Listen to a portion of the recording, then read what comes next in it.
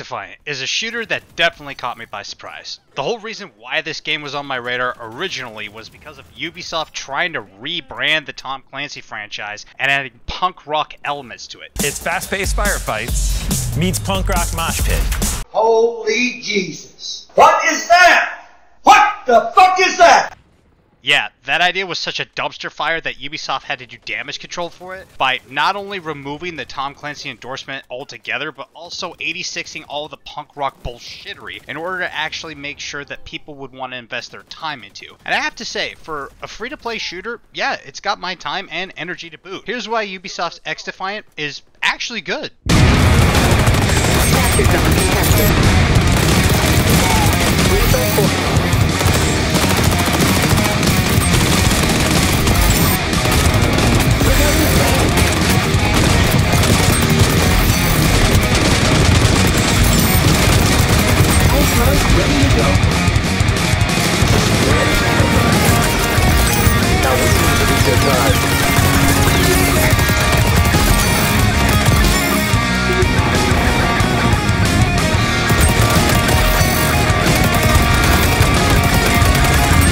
Ready for deployment.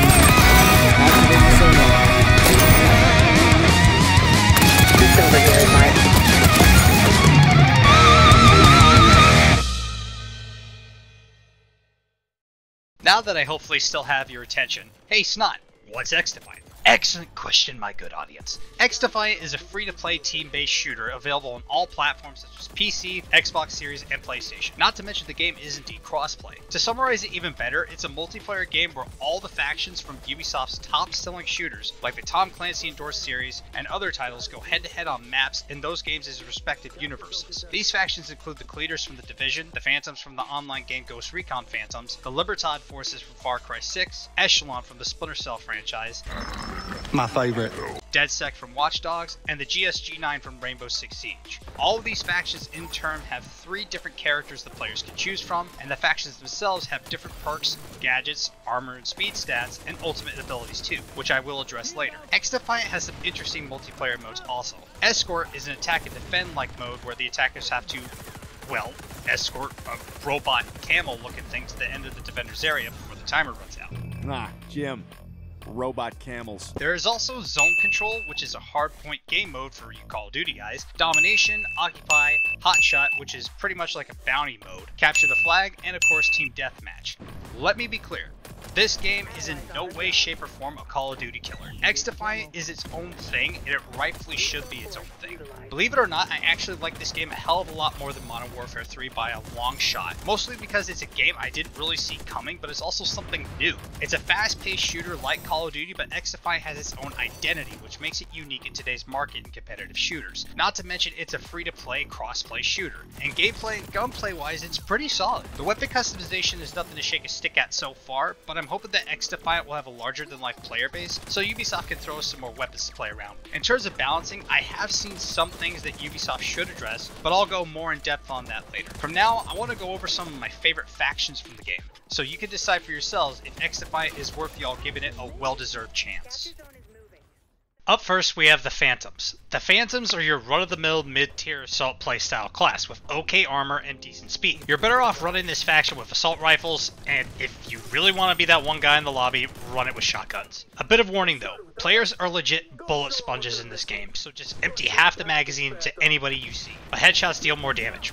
Duh. The one thing Xdefiant has made clear is that whatever kind of loadout you create, from assault rifles, shotguns, SMGs, LMGs, etc., that all factions are pretty versatile in handling any kind of weapon platform. But based on how I play, I make specific loadouts for specific factions, and loadouts that are pretty universal with any faction in the game. To me anyways, it seems like certain factions handle specific weapon platforms better, but the gadgets the Phantoms use are pretty nifty for any kind of game mode. The most predominantly used one for me, and probably majority of the lobby, is the mag wall. A shoulder-fired energy shield that will protect you and your team from incoming fire and allows you and your buddies to shoot through the shield, making it a very effective gadget to your arsenal. However, if the enemy team focuses their fire on the mag wall, it can only take a certain amount of damage before it collapses and leaves you and your allies exposed. It is good for both offense and defensive tactics, but use it wisely, for it has a long cooldown to use it again. The Blitz shield is a honking, heavy shield that can be used for both offense and defense. It is not as forgiving as the mag wall because you have to use the shield with both hands,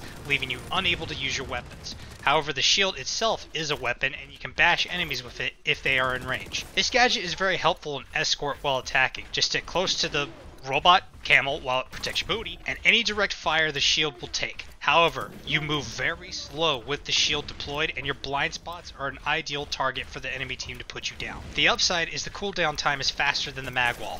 Phantom's passive ability is that they have slightly more health than other factions, so they're pretty tanky.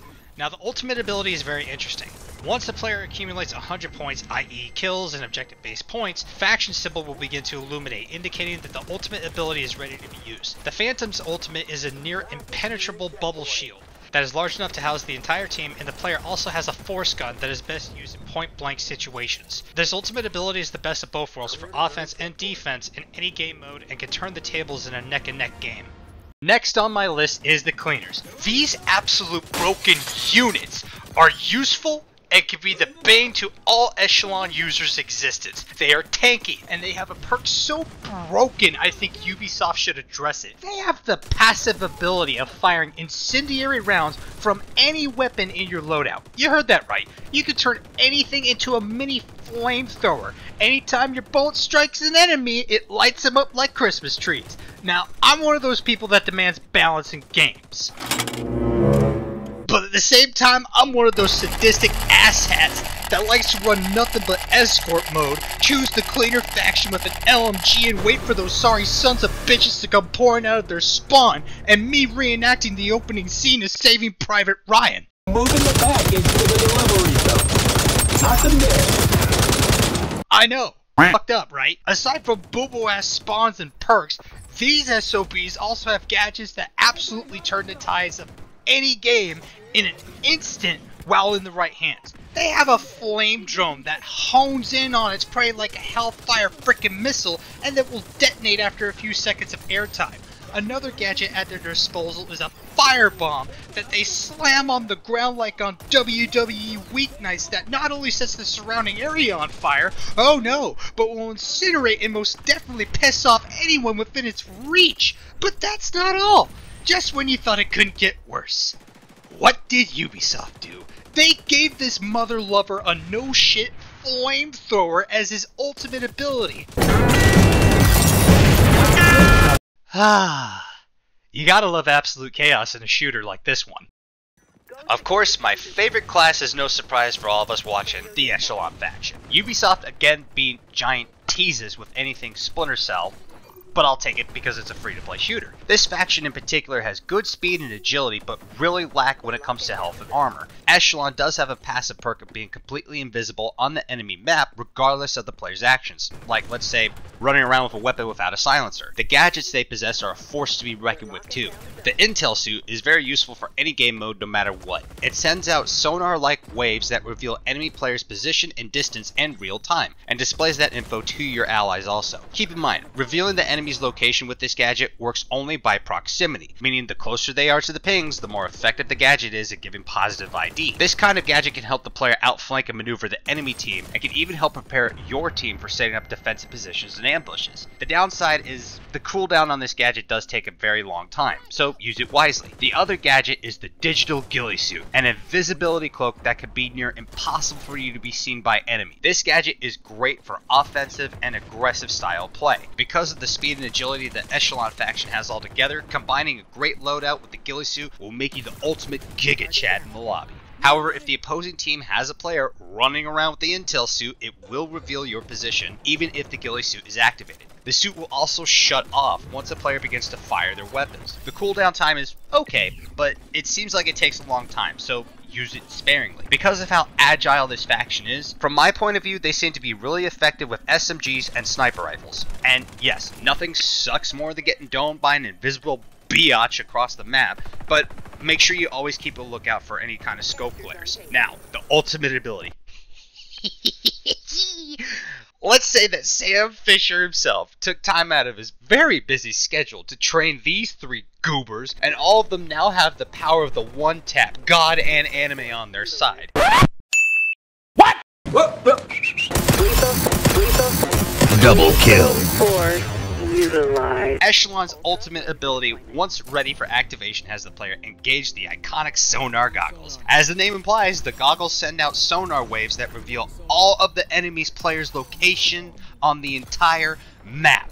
That's correct, ladies and gentlemen. No matter the distance, no matter the ghillie suits, the goggles see all. And to make you an even more certifiable badass on screen, you whip out Sam Fisher's trusty 5.7 pistol and can 1 or 2 tap players like it's open season for John Wick himself. Thus, this ultimate ability could change the course of any game in the blink of an eye. Some might say this faction is overpowered, but I think, no, it's not. They actually nerfed this faction a little bit ago, and keep in mind, they have very terrible health. I have had multiple instances of me or an enemy using the ultimate and then absolutely get shit on, so this is another example of use it wisely. And when it's used, gotta say, it feels oddly satisfying. So if your playstyle is hit and run tactics, then Echelon faction is a perfect fit for you. So all jokes aside, is Xdefiant perfect? In all seriousness, no. But is it a good game? Hell yes it is. It's 2024 and vast majority of multiplayer games that are released these days have bugs and other technical issues that need to be fixed. Xdefiant is no exception to this either. There were bugs that were resolved, but I have seen things that need addressing like balancing issues and hit registry that need to be worked on immediately. But overall, Xdefiant is a fun game to play. This is a game that not only is free to play, but will have my time and energy for a long while. I would love to play this game with friends because sometimes I'll be put on the team that can't tell the difference from their left and right foot. Other times I get loaded into a game where I'm put on a team that is absolutely demolishing the opposite, or vice versa. So Ubisoft should do some work on that issue also. Microtransactions. Yes, they are in this game too.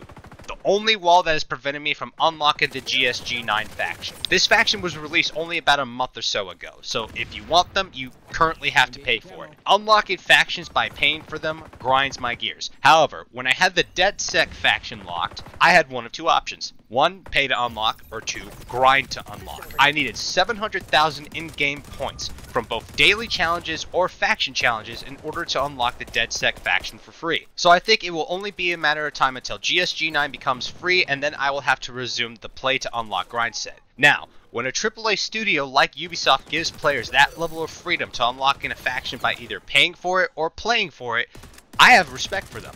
And once again, this is a free-to-play shooter, so Ubisoft biting the literal bullet on that decision is almost unlike them. But yet, at the same time, I really want the GSG9 faction, and I really do love this game. So if they want my support, then I'll give them my support by paying for it. Yeah, I know, that's really unlike me at this point. They also took criticism from the earlier version of the game to heart, and listened to the community. Yeah, the punk rock bullshittery was thrown out the window because of the backlash from it. That decision brought better quality of life changes to the game, and makes it even more enjoyable. The game runs fantastic on my PC, and I have had only 1 instance of a laggy lobby in all of my 23 hours of play so far. So Ubisoft, you've earned a congratulations from me in making a fun, unique, and chaotic free-to-play shooter. I salute you. Do you guys want to play Xdefiant? Let me know in the comments. Thank you all so much for watching, and please leave a like, and please subscribe to help me out with this channel. And as always, stay frosty.